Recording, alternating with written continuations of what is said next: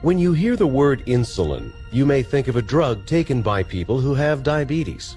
While this is true, what you may not know is that insulin is one of the many hormones created in the human body. Insulin is important to the body. It allows blood sugar, or glucose, to get into cells to provide them with energy.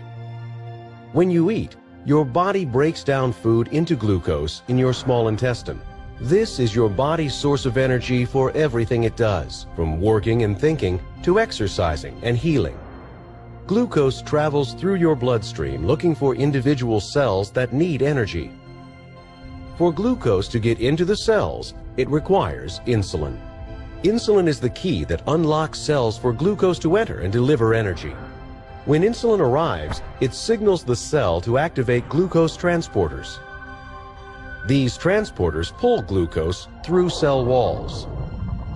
When glucose moves into the cell, it delivers energy.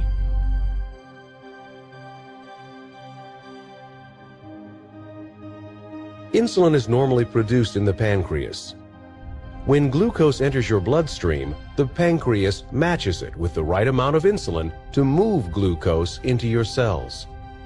In people with type 2 diabetes, the pancreas may not be doing its entire job. It may produce less and less insulin over time. If this happens, there isn't enough insulin in the bloodstream to unlock cells. With the cells locked, glucose can't get where it is needed to provide energy.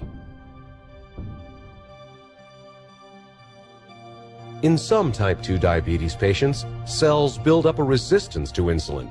Even though there may be enough insulin in the bloodstream, it can't unlock cells to allow glucose to enter.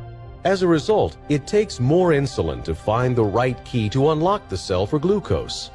This makes it more difficult for cells to get the energy they need. When glucose can't get into cells, either because there isn't enough insulin or because the body is resisting it, glucose begins to build up in the bloodstream. As a result, all that energy is wasted. It does not get to cells where it is needed. Without glucose in your cells, they lack the energy they require to keep your body working. Talk to your doctor to see if insulin might be right for you. Use our customizable discussion guide to help lead that conversation.